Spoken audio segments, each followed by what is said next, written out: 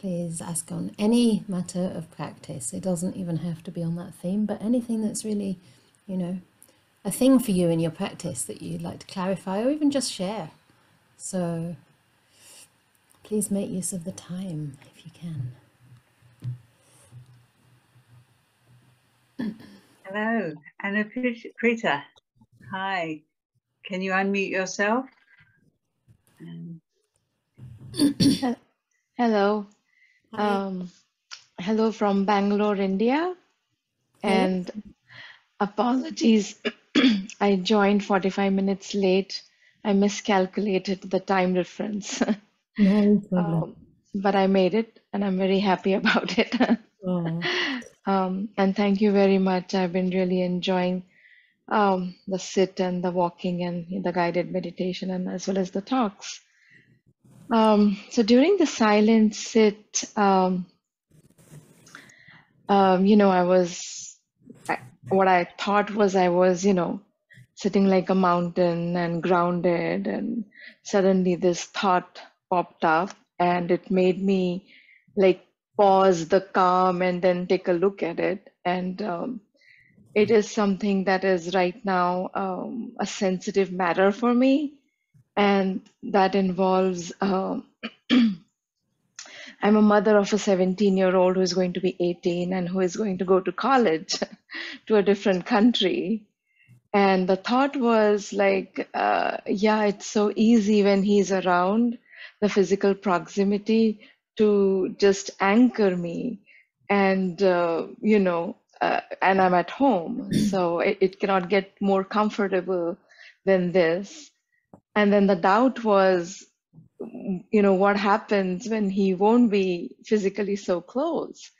And can I then trust my practices, what I'm calling as equanimity or balanced? Can I trust that, or it is right now coated with this, the curtain or, the hindrances actually, and one of them being this clinging on to, the desire to have him around all the time. So it's him leaving for college, it's a bittersweet feeling. And the voice tells me that, right now it's more bitter. And as the time goes by, and as if I trust my practice more and more and I continue with the practices, then it's going to be more sweet. So that's also something, Yeah. So I don't know if I have a question in there. Maybe I do, but that's Yeah. what I felt like sharing. Thank you. Thank you. Thank you so much. I mean, I think one of the lovely things is how clear you were in noticing the thought arise and how it shook your mind a little bit, and then noticing kind of that there's clinging there to your son, etc. But it sounds to me as though like the nature of that thought is actually the hindrance of doubt. So yes, there's clinging to your son and, uncertainty about what's going to happen when he's not there. But the actual nature of that thought is doubt. It's the hindrance of doubt that's causing you to tremor and wonder, okay, can I rely on my practice? And this is just one of Mara's tools, really, to shake you when you are solid like a mountain. You were saying you were very calm and equanimous and quite solid, and then this thing rose up in your mind. So, whatever the subject matter is, it will choose the most pertinent thing in your life at the moment just to cause that doubt. So it is only a thought. It doesn't have any bearing on how you're actually going to feel when your son's away. I mean, there'll be moments of missing him intensely, and there'll be moments of probably, joyful memories, happiness to connect via Zoom. These days we can feel very close even when we're physically far away. So I think, just notice it as the hindrance of doubt, and remember how it feels when you are like firm in your practice, and just bring that up in your mind when you sit. You can even use that as an image if it helps you, sitting down and I'm sitting like a mountain, here I am in this present moment. I can feel my sensations. I can feel the stillness, even the physical stillness, and you just stand your ground, literally. So when those thoughts arise, I mean, it's great to see the impact, but don't get carried too far in the story. It's just doubt. So I hope that helps. It doesn't mean anything about your practice. The practice is just to keep going, whatever arises in the mind. Yeah, I think you're doing great. Thank you. Thank you for the great question. Right, over to Ashley. Hello, Canda. Thank you very much for that amazing talk and yeah, sort of helpful hints and things like that, and the meditation. For me, so in terms of sort of guarding the senses, it seemed to be more about kind of noticing some sort of, well, for me, it was say unfair criticism or criticism that made me sort of less relaxed, let's say. And I noticed it, and in noticing it, it definitely started to recede rather than building up. But what I found very helpful, and I hadn't really done before in that context, was noticing the body as something a bit slower, a bit more reliable in a way than waiting for a good thought or waiting for it to recede. So I wonder if that is a good kind of second step when one's out and about or dealing in business or whatever with something unpleasant, is to sort of vote to become grounded. Or is that, it sort of feels like almost cheating or something, I don't know, but it's like not responding in the way that the person wants. I mean, I might say, oh, I hear what you say, but I don't quite agree, and then I'm left with all of this sort of turbulence. So I wondered about if that was a kind of good strategy to helping guard the senses. I really think so. I mean, I think it's an anchor and a way of establishing mindfulness really quickly. It's a way of coming back into the present with something that's slightly more real. I mean, of course, these sensations are moving all the time, but you can feel them tangibly, like it's an actual experience. Whereas thoughts in the mind are very substanceless, they're very kind of intangible, and they're full of so much fabrication. It's much more slippery in the mind of thought, in the realm of thought. So yeah, that has been my practice for years, to be very, very grounded in the sensations in the body. And if thoughts arise, it's much easier to kind of take a pause. You notice the impact of the thought in the body. You notice you're reacting to a sensation that you're feeling in the body, actually. I mean, even thoughts, impressions at the ear, sense door, things that people say, they do have an impact on the feelings in the body. So if you can handle it at that place, if you can kind of establish mindfulness and recognize if you're reacting, or kind of restrain the reaction a little bit, then you're less likely to say something harmful before you've really had chance to to pause. So I think that's very skillful, and after a while, it all kind of, everything supports everything else. Personally, I can't imagine a practice without strong mindfulness of the body, so I think it's a great place to start and to maintain continuity with in daily life. Yeah. That's great, thank you.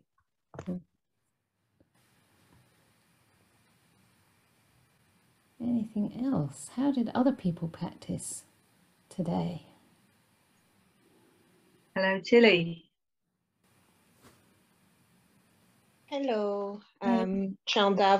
Thank you very much for your offering today. My question is a bit more generic about guarding the senses in life, in daily life. You started this morning with the quote, I must misquote it, we can't reach the end of the world by shutting it away. And it deeply resonated with me. Because sometimes you see, a total withdrawal in order to avoid in yourself or other people, you notice, the withdrawal in order to avoid the reaction. Yeah. And so carrying this in daily life, especially if you're doing some advocacy or being engaged in fighting any sort of cause, how do you balance the being informed, being involved, and the guarding the senses? Yeah, great question. I think that when you are involved, it's certainly not the time to pull back, as you say. It isn't necessarily skillful if you're in the middle of something that needs resolving and you just opt out, because there's other people that will have to pick up the slack. So we take our responsibility in those ways. If we've committed to something, we try and see it through. But I think it's more about noticing when the mind is starting to get a little bit unbalanced and maybe agitated, or kind of the passion that you have for the cause is turning into anger and maybe othering the other side, you know. Rather than focusing on what you can do, you're sort of feeling like you're starting to fight against some kind of something that's making you very agitated. And I think at those times, it's important to realign yourself with the pure motivation that you have, like the motivation of compassion, the motivation of like wanting to diminish harm for others, etc. Just to try and realign with that and get energy from that instead. And of course, to take a little break when you can, like literally go to the toilet.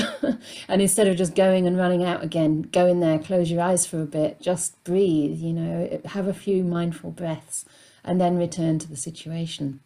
But then at the end of the day, say if you've come home and you're still kind of carrying all the thoughts from that day, that's a good time to actually turn your mind either to another kind of topic, if you can't stop thinking and if it's, you know, making you really tired, or to actually reflect on the beautiful things that you've tried to do.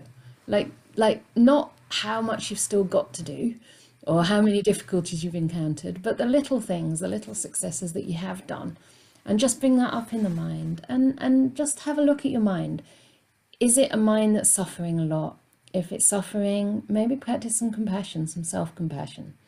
You know, if it's a mind that's frustrated or averse to something someone said, maybe it's the time to just try and be with that feeling and practice a little bit of metta towards it. So it's really sort of learning to counter whatever hindrances are most present in the mind with something of an antidote to those hindrances, if that makes sense. Yeah. And of course, that mindfulness of the body can come in all the way through the day as much as you can. You know, so if you are kind of getting really sucked into something that's happening, say you're in a meeting and it's a bit heated, you can just literally like pick up a cup and feel the heat of the cup on your hand and just put your attention on that for a while. It's like just divert your attention a little bit so that you're still present, but you're also grounded in your body, because there you'll notice more when the reactivity starts to arise and you'll be able to catch it early, if that makes sense. Yeah? Does some of that make sense? It does, yeah. I think it's finding the balance. Yeah. Through, I think it requires further practice to knowing where you are It in does. whatever landscape you're involved in, what your triggers are, and Yeah. then sort of developing what can be the antidote. So Right. you maintain engagement instead of having to withdraw because it's become too much. Right. It's a very skillful practice. I mean, if you're able to do this in sort of such important and fairly highly charged work, it's really fantastic practice. I mean, it's where the practice gets integrated, you know, and can become a real source for good in the world. So it's a big field, and I mean, I'm not sure that I have more wisdom than you on that already. So, but also taking rest, you know, you do have to resource yourself by just taking rest from time to time and not feeling guilty about that, because you're doing it in order to go the mile, you know, or the 100,000 miles. So sometimes we actually have to stop for a while just to, so we have that, we can maintain ourselves for the longer term. Yeah. Thank you, Tilly. Over to Nikki. Lovely. Hi. Hi. Thank you for for what you've been saying and the meditation. There's a question here that's probably linked to it is linked to meditation, but it's linked to my daily life as well. So and I can't, I won't go into too much detail because it'd take too long. So I suppose it's a good thing that I'm recognizing that the things during my daily life impact on my meditation. Yeah. That I've learned. So what I'm finding difficult is there's a situation with my eldest son where if I'm guarding my peace, it's absolutely, I need to do that. It's because of the situation he brings into my life. So I've had to keep him out, but he wants to make contact. And now I've noticed my meditation, I just can't sit.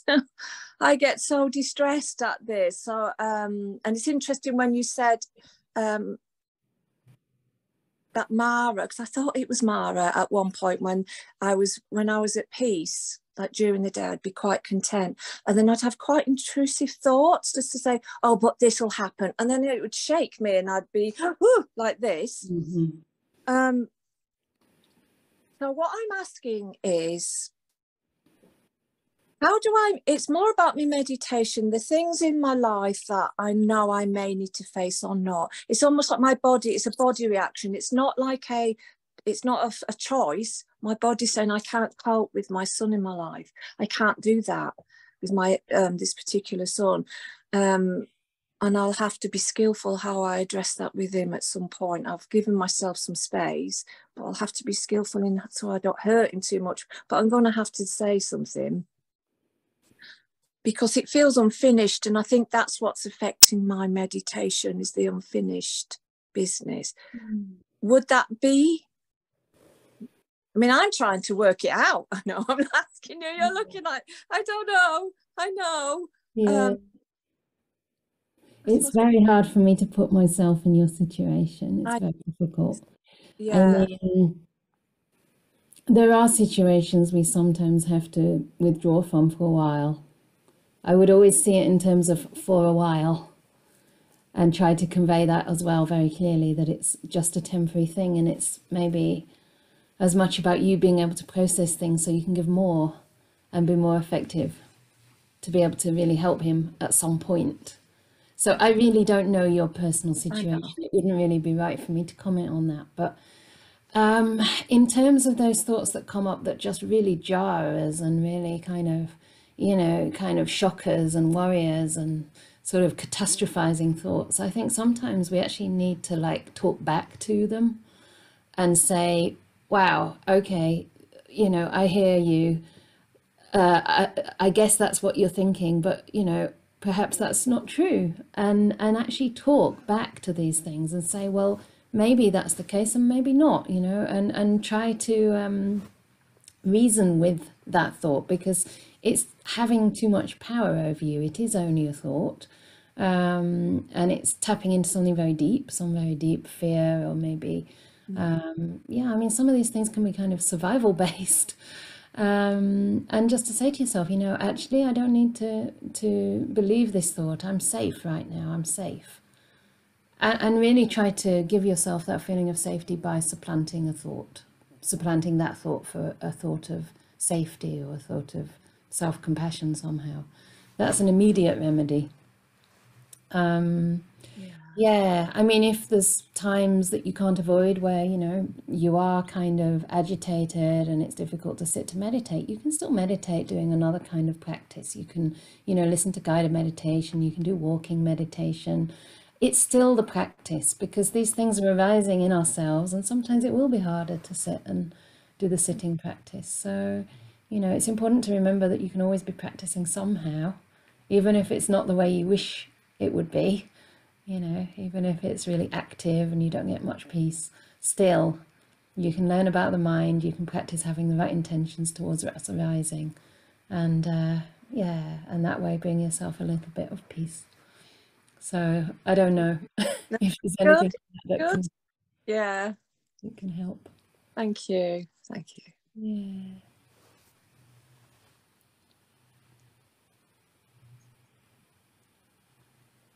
Thank you, Nikki. Yeah, that catastrophizing, it's a goodie.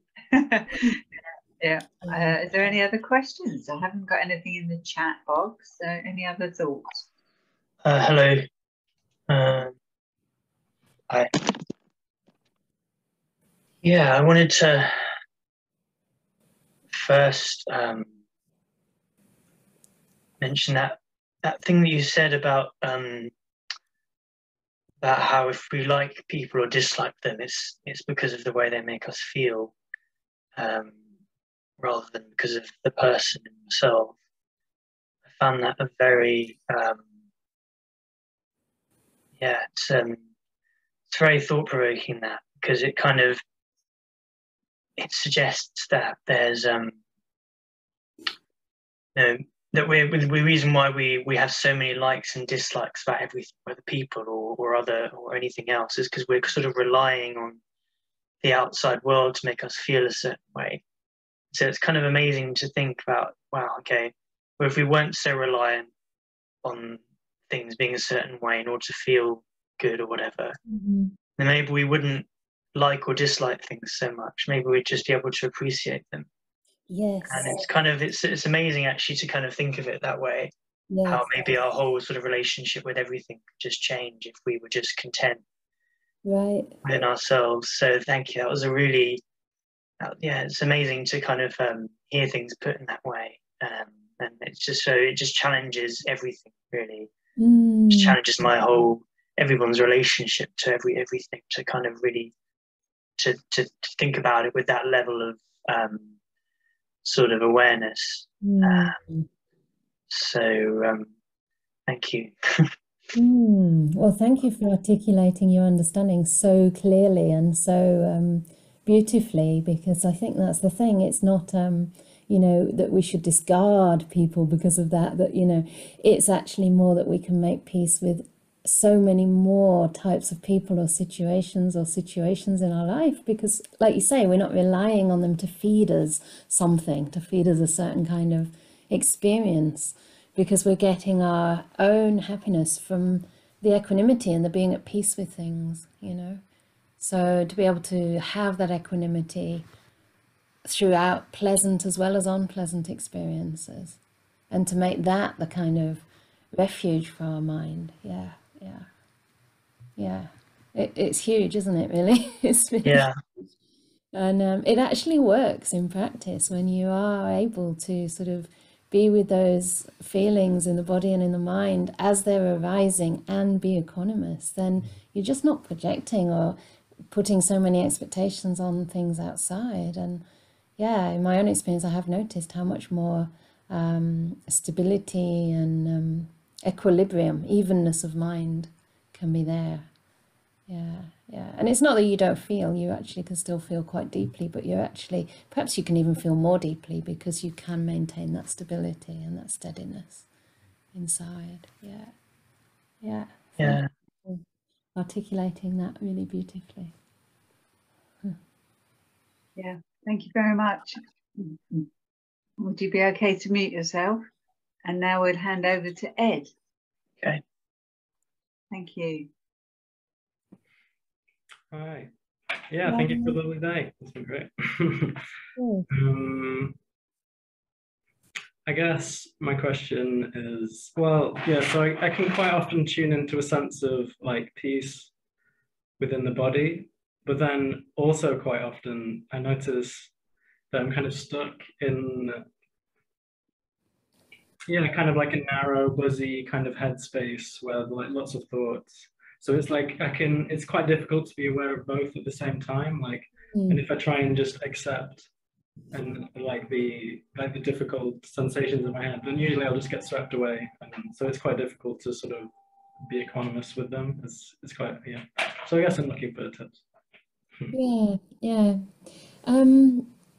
Do you find that the staying with the body sensations is easier than being aware of the thoughts at the same time? Easier in that it feels much better, but I guess it's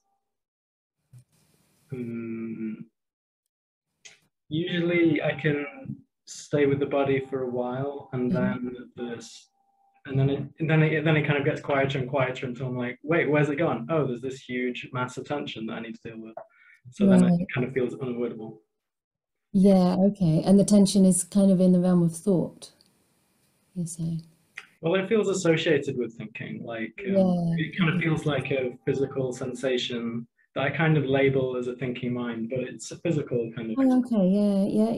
Yeah. So you might be getting at kind of the underlying energy beneath sensations, so to speak, because the sensations which are a little bit coarser, but then underneath it is a kind of if you like, underneath. This is just speech, right? But it's just like maybe more the energetic field of it rather than the actual kind of something very tangible. It could be just that at that point the mind has calmed down to a degree, but it hasn't quite tuned up enough with the energy of it to be able to kind of handle it, if you like.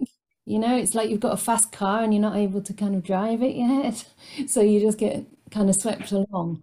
It could be this. I mean, I wonder if at that point it might be possible to say tune into the breath or something, so that it's still a subtler object than the body, but it's not as kind of intangible as this massive sort of tension as you describe. And you could just breathe through that. I wonder if that might help.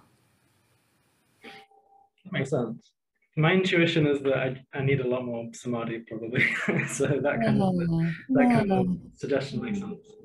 Yeah, I mean, it is good to have an object to sort of anchor the mind, as long as you don't sort of try and force it, you know, like if you find the breath naturally comes up and you can kind of use the breath to sort of stay present to whatever's arising, you know, just use it as a sort of anchor for the mind without applying the tension to the breath, so to speak.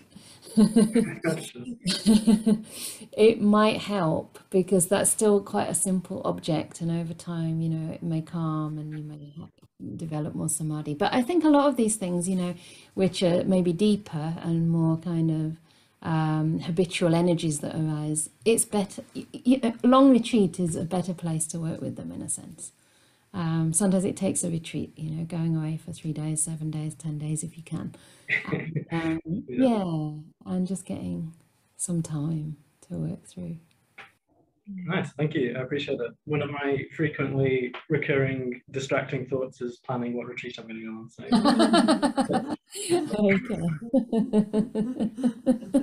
Okay. So just choose one and go. My teacher Ajahn Brahm always says, don't take too much time making the decision, but once you've made one, make it work. That wasn't very helpful. But yeah, it's okay. It's all good. Just noticing what our minds are up to. I mean, it's such a strange territory. It's so intangible sometimes.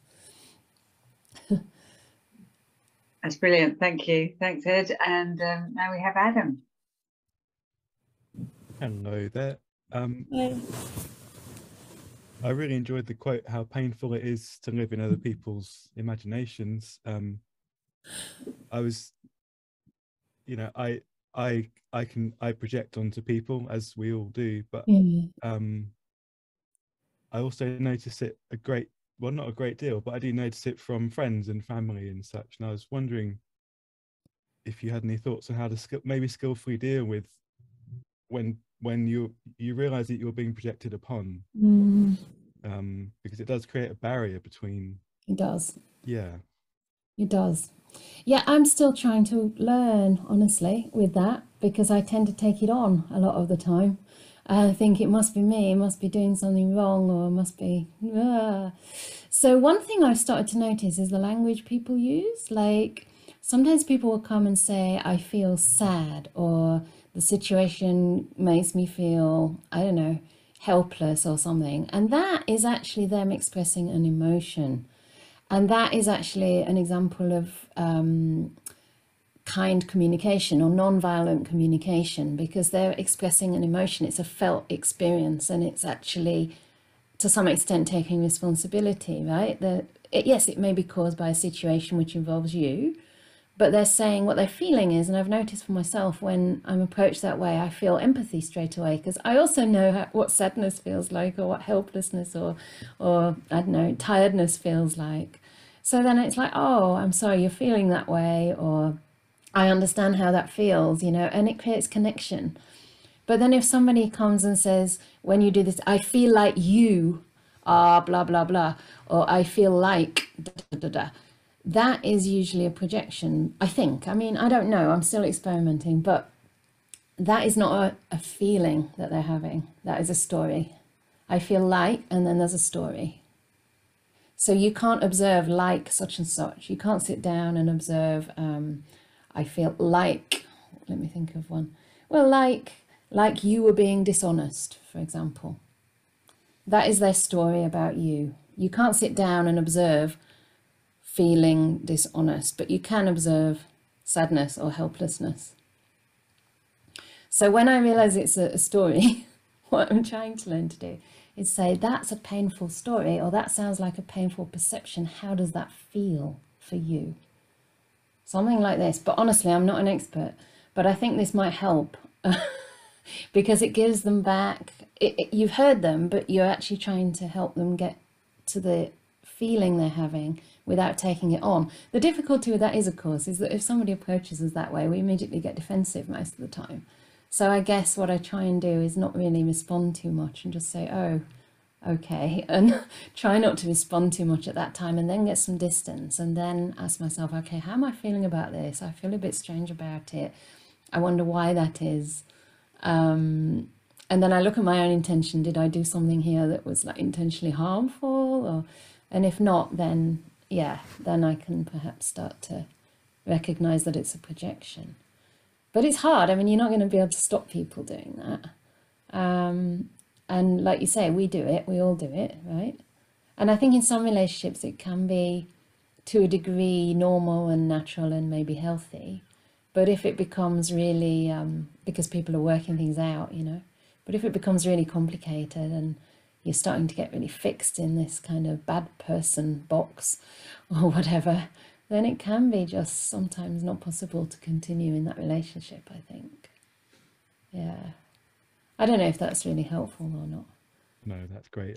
Yeah, I appreciate it. Okay. Yeah.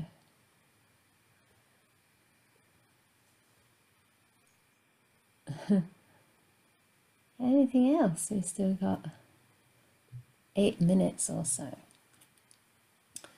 And you're also welcome to write in the box. It's nice to hear people's voices, I have to say. It's really, really lovely.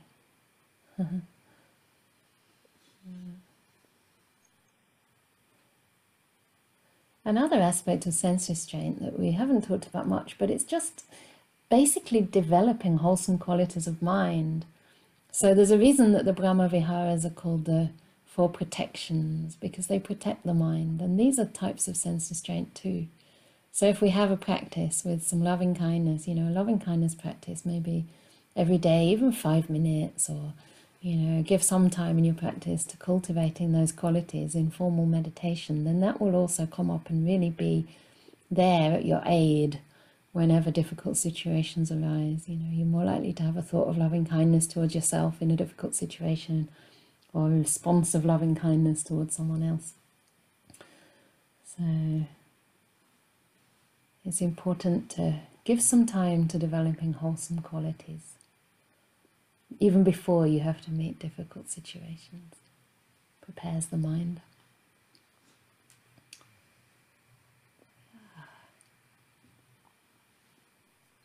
Hello. Hello, who are you? Hello, my name's Sarah. Hi. I don't know if I can see you. Are you on video or not? 1 second, I'll just pop myself. Oh, you don't have to be if you. No. I just wanted to say thank you. I really, really enjoyed and appreciated the detail and the nuance around what we explored today. It was very, very helpful. And I wondered if you could recommend anywhere that I could or others could listen to further guidance around this subject, please. Okay. I would probably recommend, like, obviously, I think I've given 1 or 2 more talks on this subject, but I would generally recommend Ajahn Brahmali, who's a very wonderful teacher of mine in Perth. He's a disciple of Ajahn Brahm as well, and he has really drawn this out in great detail in his own practice through years and years of cultivation. And I think he really focused on preparing the foundations for meditation in his own practice. And the beautiful thing is that it shows, you know, he's got a certain glow and a certain wholesomeness about him that gives him a sense of deep, I guess, reliability. He's deeply ethical and virtuous in his mind, and always seems to see the best in people. And he does talk quite a lot about sense restraint under different, I guess, titles. As I say, anything on, you know, the 4 right efforts is similar to sense restraint.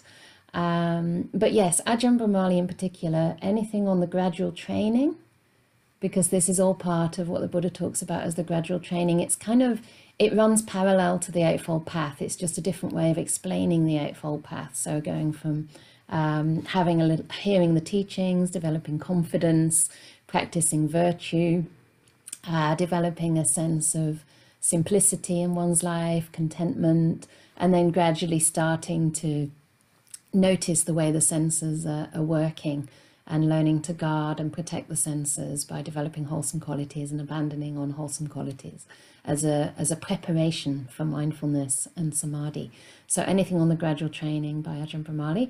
We have some stuff from him. He did a whole retreat on that actually for us, probably last year as well, wasn't it, online? And also in 2018, it's on our YouTube channel, Anukampa Bhikkhuni Project is our YouTube channel. But otherwise you can go to the BSWA channel, 4 letters, Buddhist Society of Western Australia, and look up some of his stuff. And he's coming to England, yes. He's coming to England in May. So it might be helpful to listen to some of his talks. He gives also a lot of detail, and it's very sutta based. Thank you very much. Was that Ajahn Brahmali, did you say? Brahmali. Shall I write it in the chat? I don't know if I'm able to write things or not. Am I? I'll just write his name in the chat. And probably you can all hear me typing, isn't it? I'll give you our YouTube channel name. Sorry about that. So there's lots of talks on there, and also on the bswa.org website. Lovely, thank you. Okay.